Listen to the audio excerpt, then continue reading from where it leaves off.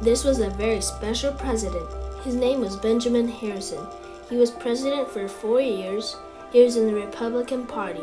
Some of Benjamin's major accomplishments were the McKinley Tariff, which imposed historic protective trade rates, and the Sherman Interest Act.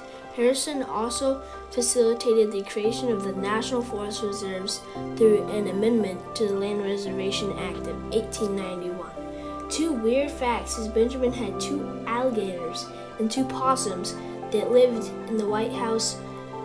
Benjamin conducted one of the first front porch campaigns. Benjamin was born 1833 and died 1901. Something cool was that Benjamin's grandfather, William Henry Harrison, was the 9th president